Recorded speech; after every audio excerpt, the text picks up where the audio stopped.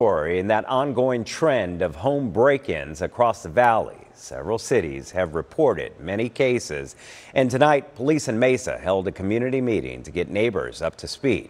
We get more from ABC 15's Josh Cristianto.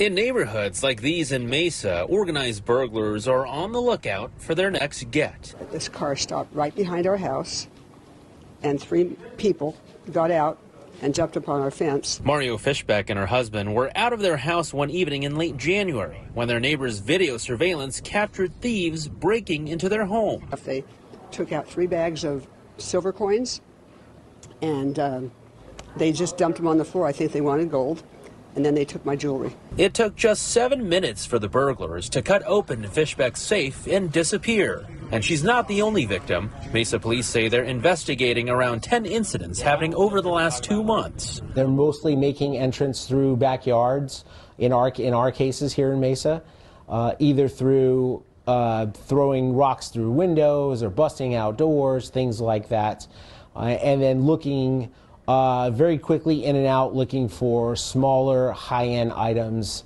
Police around the valley have linked dozens more burglaries to South American theft groups, telling us they are highly organized, quick, and hard to track.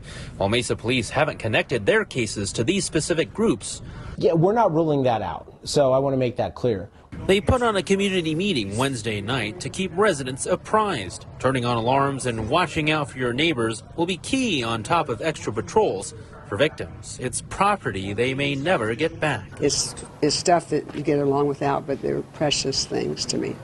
Reporting in Mesa, Josh Cristianto, ABC 15, Arizona.